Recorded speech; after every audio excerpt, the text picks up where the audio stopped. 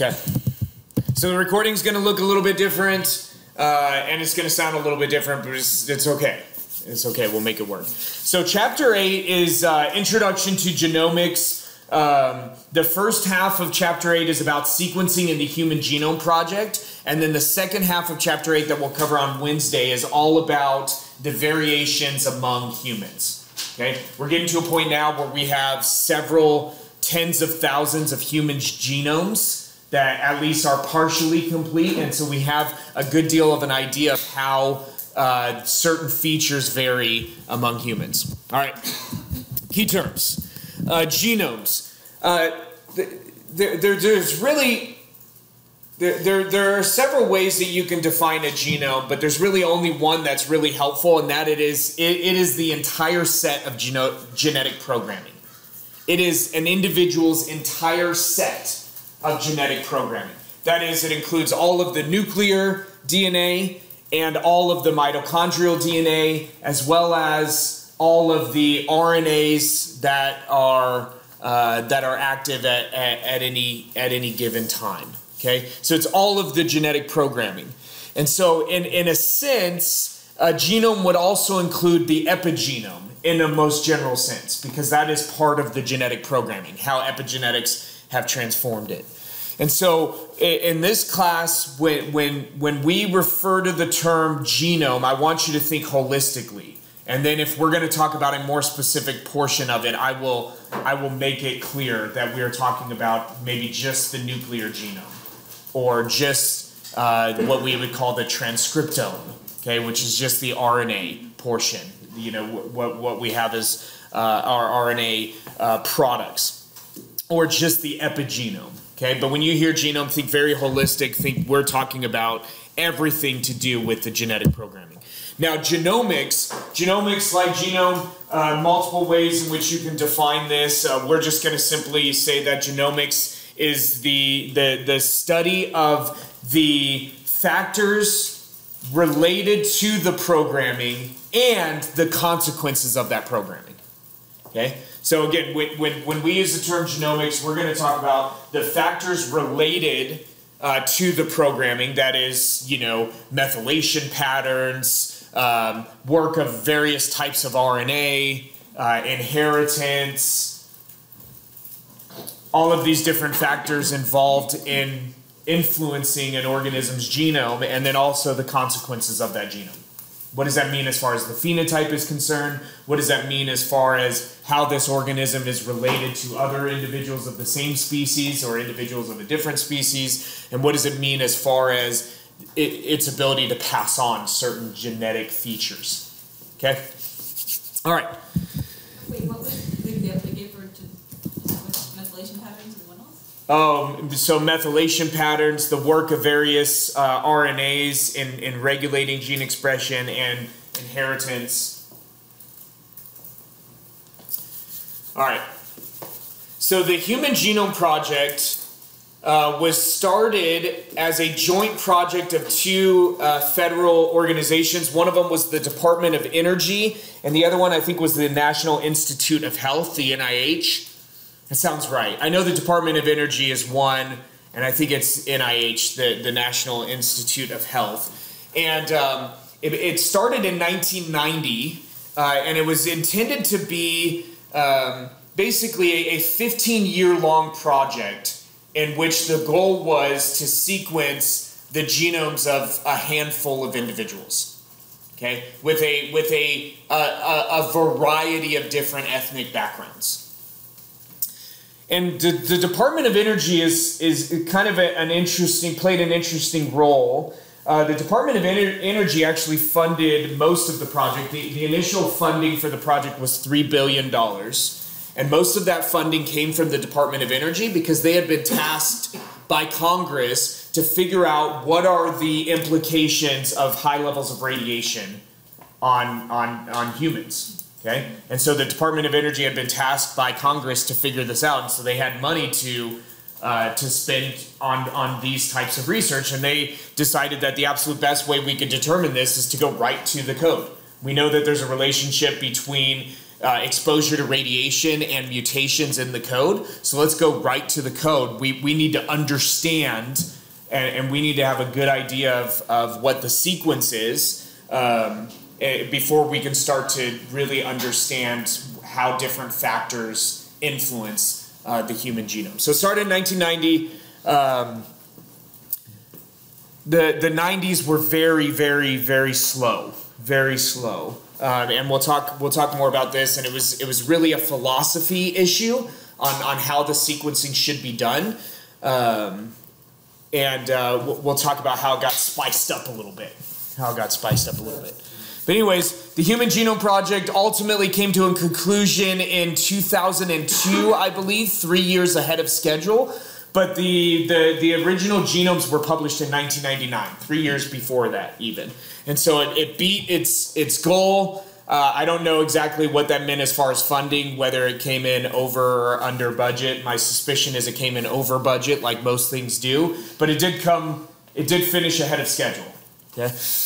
All right, so there's the Human Genome Project. A few different methods of sequencing that we're going to talk about. Sanger sequencing. And so the biggest reason why the first 5 years especially, and even into years 6, 7, and 8 were fairly slow on the Human Genome Project is because they were married to Sanger sequencing. Okay? And I'll show you what that is. It is a painstakingly slow way to sequence genetic material. It is more accurate and requires less interpretation on the back end than other forms of sequencing, but it's really, really slow. And I'll show you why in just a moment. Why is it called Sanger? Your last name? Because it's named after, I think, is it Roger Sanger? His last name is Sanger. Anyways, I won't remember what his last name is, but one of you can look him up, and maybe it is Roger. I don't know. Anyways, there was one of the people in charge of the Human Genome Project. His name was Craig Venter. I think it's spelled Ventor. He argued that Sanger sequencing was never going to accomplish the goal of sequencing the human genome. And so he advocated for using what's called shotgun sequencing. Frederick Sanger? That's not Roger at all. They don't even start with the same letter. Anyways, but he advocated for using shotgun sequencing, which was basically you take the genome, you cut it into a bunch of bite-sized pieces, you sequence those, and then you realign all of your pieces. Okay, and again, I'll show you how this sequencing method works. He said that we're never going to finish this project unless we use a different method, but this method had at that point never been applied to anything other than bacterial genomes that are small, okay, that are nowhere near the 3 billion bases in the human genome. And so Craig Venter actually left the Human Genome Project and started his own company and got funding and actually published at the same time the Human Genome Project did the initial human genome. Within a few days of each other, they both published the first human genome, the Human Genome Project and then Craig Venter's company. One published in Nature, one published in Science. And Venter's company, the first genome that they published was Craig Venter's own genome. So this is kind of fun. All right, neither one of these sequencing methods are really used much today. We've got a whole suite of different strategies that all collectively referred to as next generation sequencing. And what this is aimed to do is really cut down the cost of doing this. So the Human Genome Project was given a budget of $3 billion. And again, I don't know if they came in over budget or if they came in right at budget, but let's just say it cost them $3 billion to sequence the first human genome. Craig Venter's company, I think, sequenced their genome for about $150 million. So significantly less than $3 billion. But next generation sequencing has dropped the cost to a little bit over $1,000. You can sequence a human genome for a little bit over $1,000. There are companies I think that'll do it for $1,500. You could do it yourself for maybe somewhere around $1,000 if you had the machinery necessary to do it. That's a lot less than $3 billion. Okay, you're talking about a magnitude, a 1 million times drop in the cost of sequencing in 20 years, a little bit less than 20 years. Okay, so we'll talk about next generation sequencing. I mean, just kind of a broad umbrella, because again, there are several different strategies in there. A few more key terms. We have what are called paralogous or paralogous genes. I prefer paralogous, but I think I might be the only person that pronounces it that way, but I think it sounds better than paralogous genes.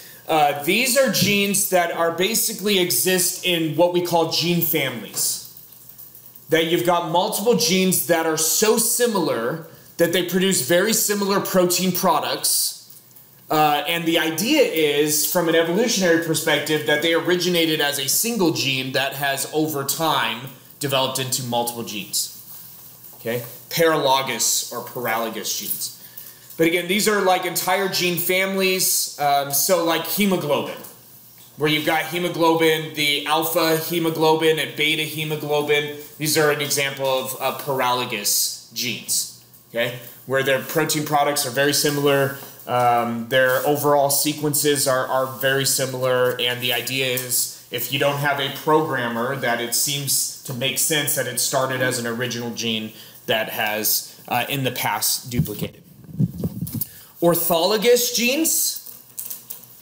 Orthologous genes are genes that the sequence has changed enough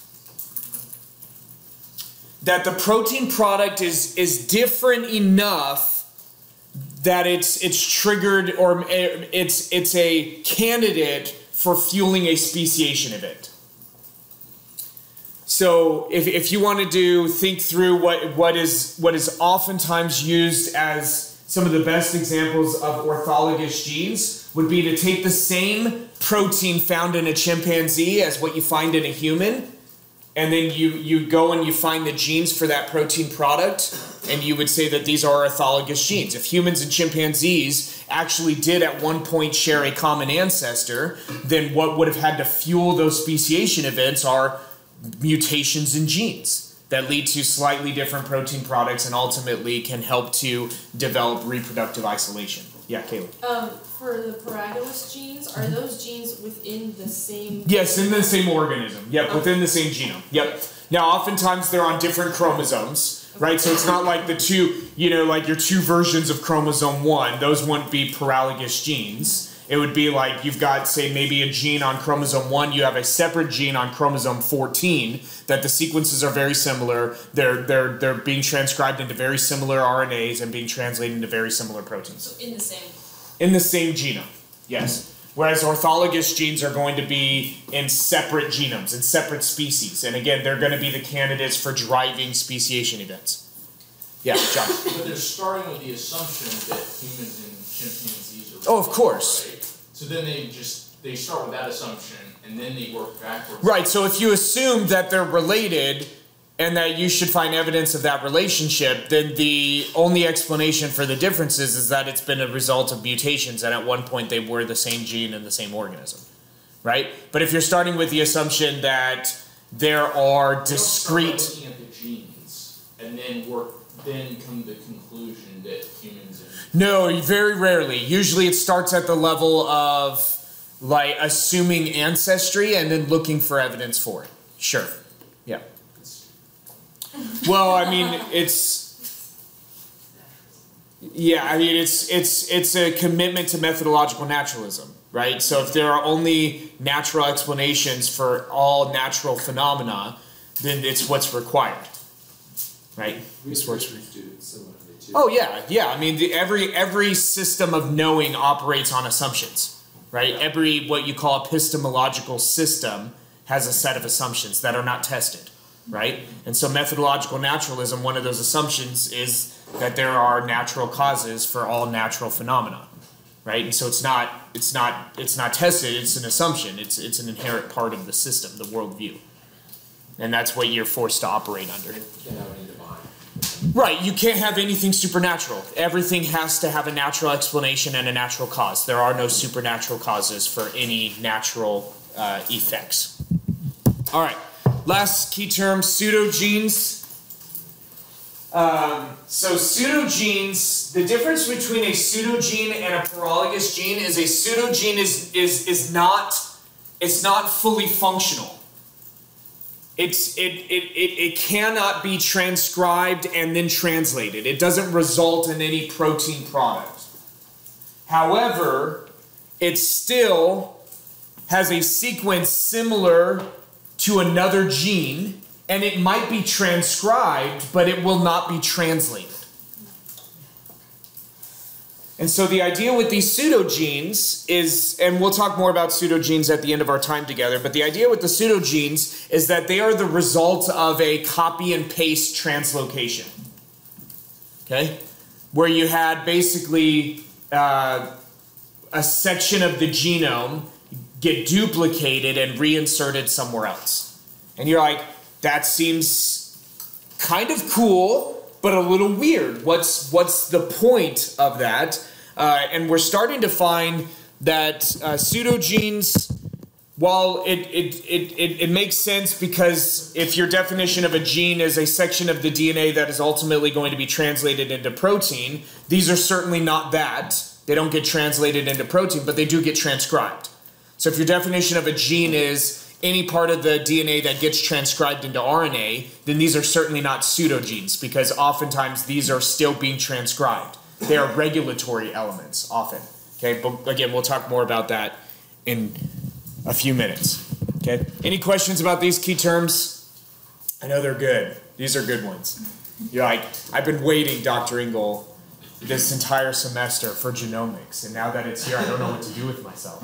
Mia. Maybe I'm wrong, but I thought like in cell biology you said like that like most genes don't end up being like translated anyway, or like a big amount of them. Well, most of the genome does not code for protein. Right. Right, but when in this class we had the term gene, it came up maybe 2 weeks ago, maybe last week, and we defined it as any part of the genome that gets transcribed, and that accounts for almost 90% of the genome gets transcribed. About 2% of it will ultimately get translated into protein, but close to 90% of it will be transcribed at some point. Okay, different sequencing strategies. So here is Sanger sequencing. And this is really colorful and it's quite beautiful, but again, it's painstakingly slow. So here's how Sanger sequencing works. Notice we've got this, you see this, DDTTP, DDATP, DDGDP, GTP, not DP, and DDCTP. Okay, ignore the DD for a minute, and you're like, ATP, I know what that is, right? That's an RNA nucleotide. Now then if we ignore just the beginning D, you're like, I know what that is too. That's a DNA nucleotide with adenine as the base. So DATP, you can't call it ATP because that's a RNA nucleotide. So we call it DATP. Okay, and you're like, that's a DNA nucleotide. These are the building blocks. These are the monomers to build DNA, right? When DNA is being duplicated, these are your raw materials. These are your monomers using to build it. Okay? And then you're like, what is that extra D there? Because like ATP, I know what that is. DATP, I maybe haven't seen that before, but that makes sense, right? It's not ATP because that's a ribonucleotide. It's a deoxyribonucleotide. But what's the DATP? And so that D stands for di. Di-deoxy DNA nucleotide, or di-deoxynucleotide, because, yeah, di-deoxynucleotide, okay? And you're like, okay, I know what that root di means. It means 2. And so what this is saying then, if it's di-deoxy, we've removed the oxygen from multiple carbons on that sugar. Okay? Make sense? So typically, the difference between ribose and deoxyribose is that you're missing an oxygen on carbon number 2. Okay? And that's why we call it deoxyribose. It's missing an oxygen, and it's missing it on carbon number 2. For these, we have an additional oxygen removed from carbon number 3. And what is the significance of carbon number 3 on a nucleotide? It's like the end of it. That's 5 to 3 prime. There's something very significant about carbon 3. It's part of how we orient strands of DNA. And you're like, interesting. And so if we make note of that 3 prime, that free carbon 3 on the end, it's only free because there's not another nucleotide attached to it. That's one of the carbons associated with the phosphodiester bond, right? That strings nucleotides together. Yep, the specific covalent bonds that attach one nucleotide to another is a phosphodiester bond. Where you've got the phosphate group connected to carbon 5 on one nucleotide and carbon 3 on the previous one. Right? Is it all coming back? It's like riding a bike. Except for this one's not muscle memory, this one's habit. I guess muscle memory is kind of habit too. Anyways, same neurological function, different, physiological response. Anyways, so what we've done is we carry out these sequencing reactions in different vessels. And so this has all of the normal deoxynucleotides, but it also has di-deoxy nucleotides with thymine as the base. Okay? And whenever you attach this, the di-deoxy, you cannot continue the DNA polymerization because there's no oxygen there to facilitate a phosphodiester bond. So in essence, it poisons the process. That's the language we use. Okay? And in this one, we have all of the normal deoxynucleotides, but we also have these di-deoxy nucleotides with adenine as a base. And then in this reaction, we've got all of the normal nucleotides, but we also have the di-deoxy nucleotides with guanine as the base, and here with cytosine. Okay, so in these reactions, we have all of the normal nucleotides you need to carry out DNA replication. But we also have these that are going to poison the process. Okay? And so what you do is you carry out DNA replication in these 4 different types of environments. Okay? And it's random which nucleotide's going to get attached. Okay? And so sometimes you're going to attach the normal thymine base, but sometimes you're going to attach the poisoned thymine base that's going to stop the process. Okay? And then in here again, it's random which nucleotide gets added. And so most of the time you're going to attach the normal adenine, but sometimes you're going to attach the di-deoxy adenine, and it's going to poison the process and stop the replication. And so after you carry out your polymerization in all 4 of these different reactions, then you go and you run these out on gels. And so the longer it was able to go, the longer your DNA product is going to be, and the shorter it'll run on the gel. Okay, it's actually the other way around. The bigger it is, the faster it runs because it doesn't get caught in all the little pockets of the gel. But anyways, so then what you can do is, I guess with this type of gel, the smaller it is, the faster it runs. And so what you can do is you can run this out on a really long sequencing gel that will actually allow you to find the product that was only 1 base long. And then right above that would be the product that's 2 bases long, and right above that is the product that's 3 bases long and 4 bases, all the way until you've sequenced the entire chromosome 1, which is several hundred million bases long. And you're like, this is going to take a really, really long time. Right? If you're using Sanger sequencing to sequence a stretch of DNA that's 1,000 bases long, you're like, all right, I basically have to generate fragments that are everywhere from 1 base long all the way up to 1,000, and then run them out on a gel, separate them, and figure out what's on the end of your product in each of these length segments. But it's like, okay, if it's 1,000 bases long, that's not that big of a deal. But if it's hundreds of millions of bases long, that is a really complicated process. It's very slow. Now, it's very easy to interpret it because you basically just, you run these sequencing gels and you have a computer analyze them. And the computers, it's very simple for the computer to say, okay, this is 1,345,323 bases long, and the last base is this number. It's very easy for the computer to analyze that. but it takes an enormous amount of time to actually carry out the sequencing. Yeah, Alyssa. Wait, so the way you know where it is based on how long it is? Yes. But Because once you attach one of these poisoning nucleotides, it won't grow anymore. And then you just look at, okay, well, when we had this product that was 7 bases long, because when you actually run your gel, you take this solution, this solution, this solution, and this solution. Okay? You run all 4 of your solutions on the same sequencing gel. And so you find one that's 7 nucleotides long, that would be this one here, and then you look at that last position. And the nice thing is you can fluorescently label these poison nucleotides, so you didn't even have to actually work very hard, because this one that's 7 bases long, it's going to be colored based on this poisoned nucleotide.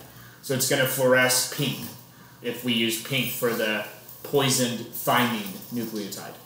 Okay? But how does it know that it all starts at the same spot?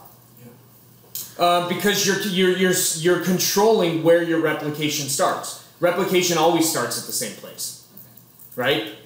Replication always starts at the same place. There are what we call origins of replication, but we control that. We don't want to just leave it up to that. We actually control it because we put a primer in that will only attach at a very specific part. DNA polymerase, you'll have to remember, is not self-priming. It cannot attach the first nucleotide, right? Meaning you need something that can write an RNA primer to do that, or you provide the RNA primer.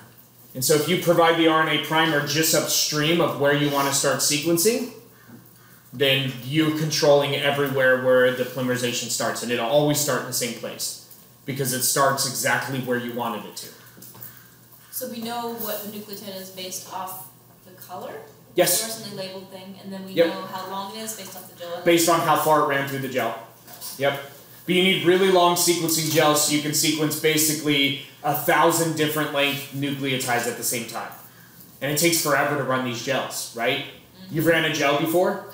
And you're like, man, this thing took an hour. It was so inconvenient, right? How many base pairs could you do with the gel when they were doing this? Like separate these? I mean, you could do thousands at a time, but it's going to take you days to run those gels. Right. But now they don't run the gels like you would run a gel. They run it through like a machine I that'll. was just thinking about in the early 90s when they were doing this that's the process. Yes. And it was slow. And that's why they needed $1 billion because the gel. Yeah, they needed billions of dollars because they had to buy a lot of equipment, they had to maintain the equipment, and they had to pay an enormous amount of people. And they needed computer processing time. Yeah. Yeah. Yeah. What do they do?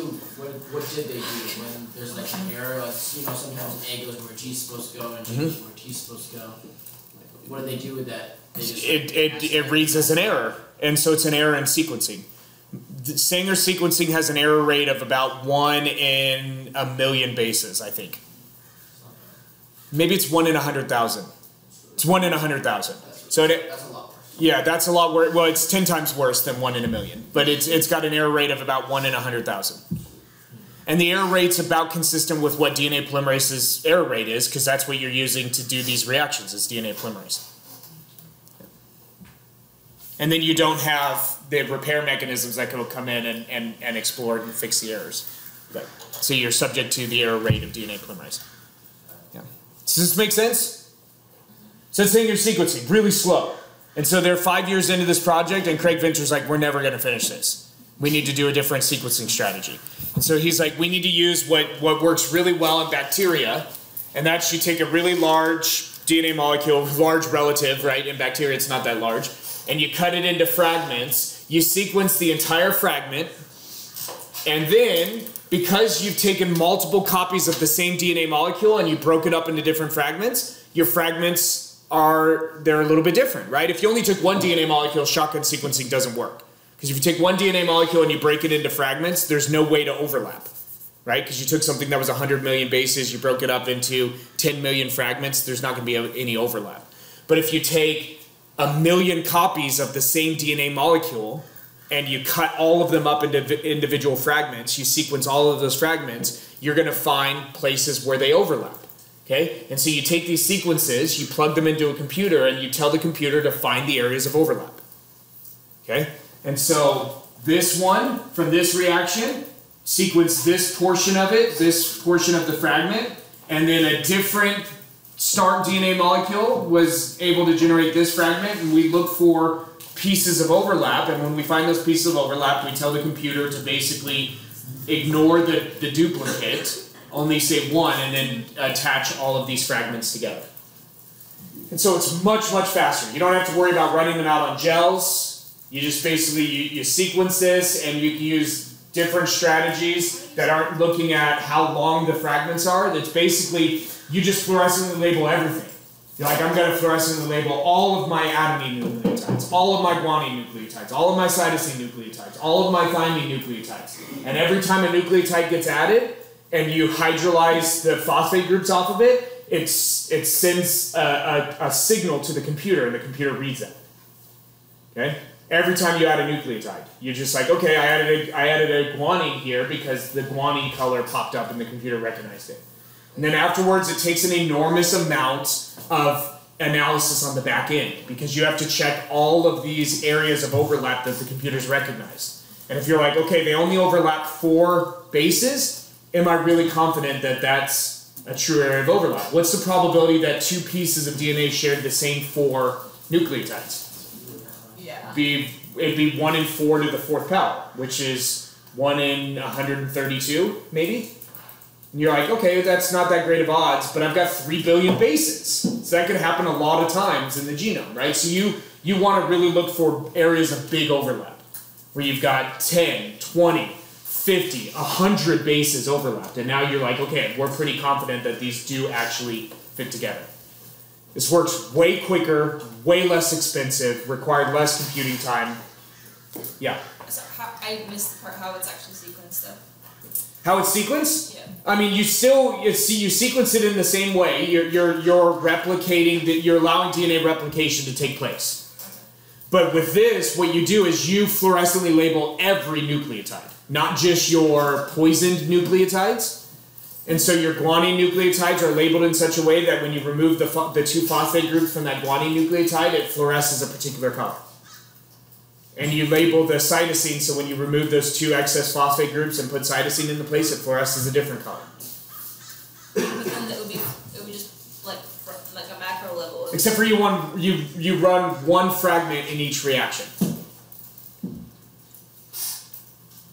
So you take your millions of copies of chromosome 1, and you chop them all up into different size fragments, right? And then you separate those fragments and individually sequence those fragments.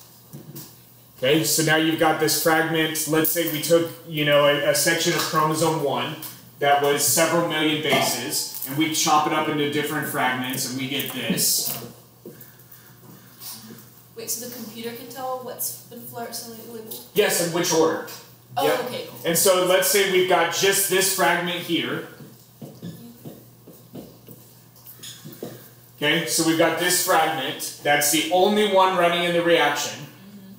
And we use a very general, this fragment's way too short. It'd be really hard to sequence this. But anyways, assuming it's longer. And you use a very general primer that will basically allow this process to start anywhere. Yeah, maybe use another machine that can actually write a primer and is self-priming. And so you sequence this, and what the computer will recognize is the order of every nucleotide added. So when you go to sequence this, basically you would split these into 2.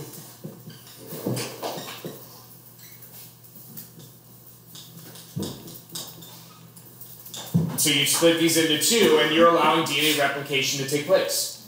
Okay? So you provide a machine that'll come in and write the primer, and the order of nucleotides written, the computer will recognize that. Because every time you add a primer, a particular color fluoresces. If you add an A, this color fluoresces. If you added C, this color fluoresces. And the computer will recognize every single nucleotide added. And so you'll sequence all of those individual fragments, and then you'll plug in all of those sequences into a computer that'll look for alignment, look for areas of overlap.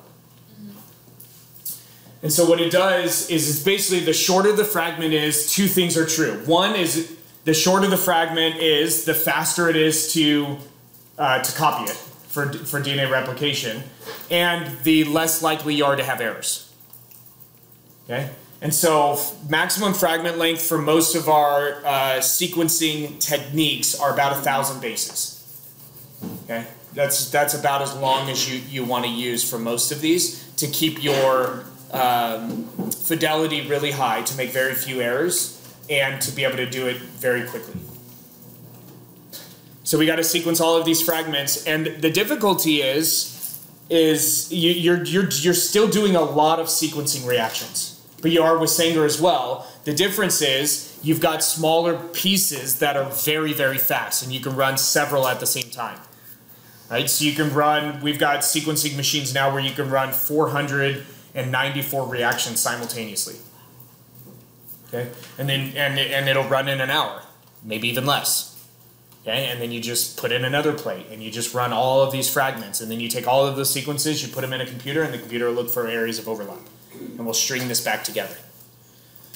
Okay, so next generation sequencing. Next generation sequencing works like shotgun sequencing sometimes. So you can either take your chromosomes and you can chop it up into different fragments, or you can use PCR with different primers and replicate all these different pieces on the same chromosome, just thousands of times for a particular chromosome. But either way, so we have different strategies of next generation sequencing. Ultimately, you take a really big piece of DNA like chromosome 1, several hundred million bases, and you break it down into a whole bunch of 1,000 base pair long pieces. Okay? And so you need, if it's 100 million bases and you're getting 1,000 base pieces, it's going to take you, what is that? What is that, 100,000 of them? If it's 100 million bases long and you're cutting it into 1,000 at a time. So it's a lot of them. So you've got to run a lot of these reactions, which is why it's still fairly expensive. But then what we do is, rather than labeling all of our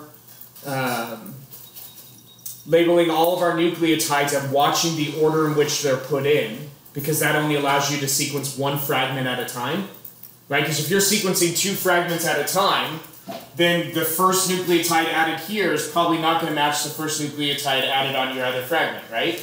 And so the computer's like reading, wait, 2 nucleotides got added at the same time. It's not possible, right? Make sense? So in shotgun sequencing, you only sequence 1 fragment at a time. But in these next generation methods, what we do is we design little pieces that will go in and will basically grab hold of all of these different fragments. And then it'll allow it'll allow you to sequence multiple at a time, because you're not really looking at the order until after these have all been duplicated, and then you go in and you read. You read the sequence, okay? After they've been duplicated. I don't know you. Leave me alone. Okay, so we go in, we grab all of these. We can run several fragments at the same time because we're not watching them as the new nucleotides are being added. We'll polymerize them, we'll write those new nucleotides, and then we'll go in afterwards and we'll analyze them. Okay, we'll have the computer go in and read them after the fact. Wait, so if it's not reading it, what's it doing? When it's just replicating, getting millions and millions of copies of every fragment. Oh, so it's replicating them. Yes, replicating them. So that every fragment you started with, you now have millions of copies of, or tens of millions of copies of. Yeah? I didn't quite catch what the adapters are doing. The adapters are just grabbing hold of them and attaching them to, keeping them separate from each other so that they don't re-anneal, and attaching them to other machines to allow replication to take place, and then you to keep track of what's. And there are different ways of carrying out next generation sequencing, so you may attach them to different things, or you may use different types of adapters, but ultimately it all is heavily influenced by shotgun sequencing. You take a really big piece of DNA, you cut it down into bite-sized pieces, okay? And shotgun sequencing, you're watching the process of replication to see what order they come in. With a lot of our next generation sequencing strategies, we're making millions of copies of it, and then we'll go and analyze them later. Okay, so all of this to say that Craig Venter was right. Sanger sequencing was really slow, and when he left the company and got funding, it really forced the Human Genome Project to do things a little bit differently. They still committed to Sanger sequencing, but they made some changes to make it a little bit faster. And then next generation sequencing strategies, there are a ton of different types, dozens of different types of next generation sequencing. But all of them are basically functioning to cut down the cost of getting a human genome. Now that being said, all three of our sequencing strategies,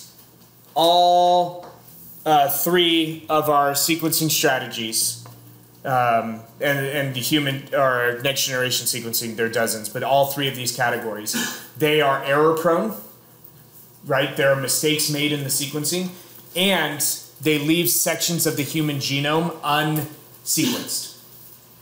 And so I don't know exactly what the percentage is now, but the last I checked, and I couldn't find a present number now, but as of like 2012, 2013, there was still 3.5% or so of the human genome that has yet to be sequenced.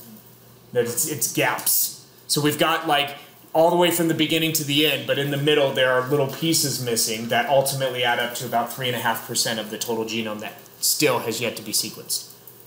And I pulled a paper this morning, I didn't get a chance to read through it, on the strategies that scientists are using to close those gaps. But there are still gaps in the genome. Okay? There are still gaps in the genome. All right. Any questions about our sequencing strategies? We're not going to get quite as far as I thought we would, but that's okay. We've got Wednesday.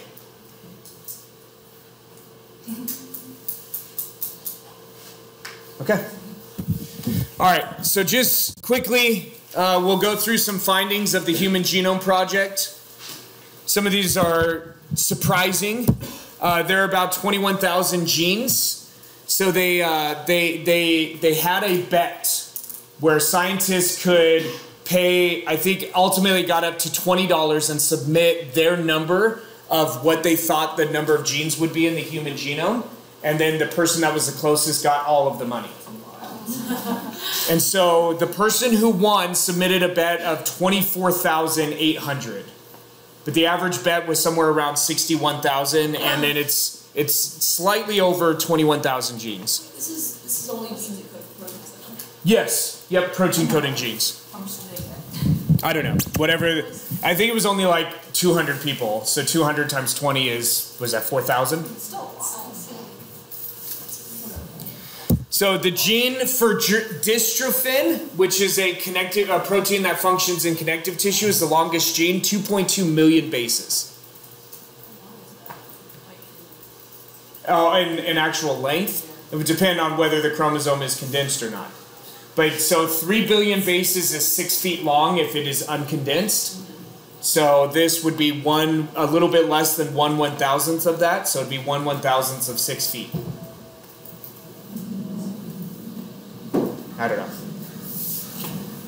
know. The longest coding region is in the gene TTN. And so the RNA transcript is 104,000 bases long. Chromosomes 17, 19, and 22 are gene rich.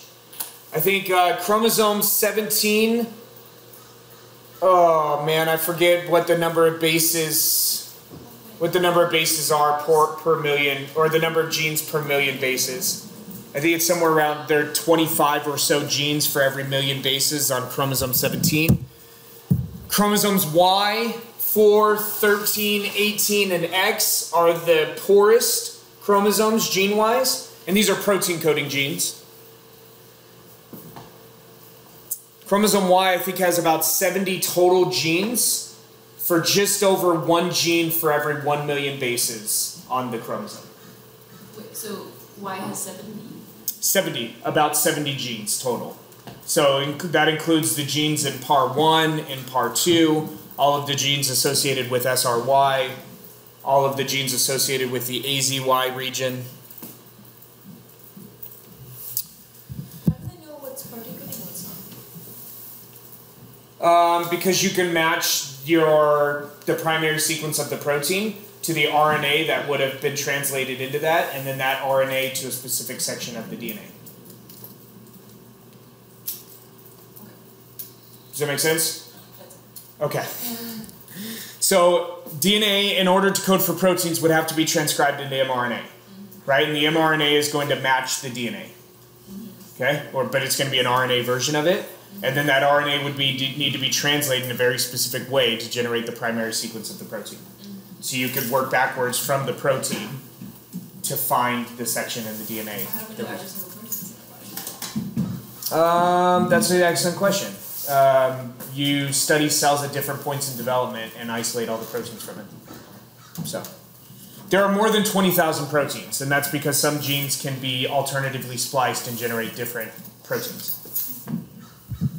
All right, so every newborn inherits about 60 new mutations from its parents. Some of these in protein coding genes, some of them not.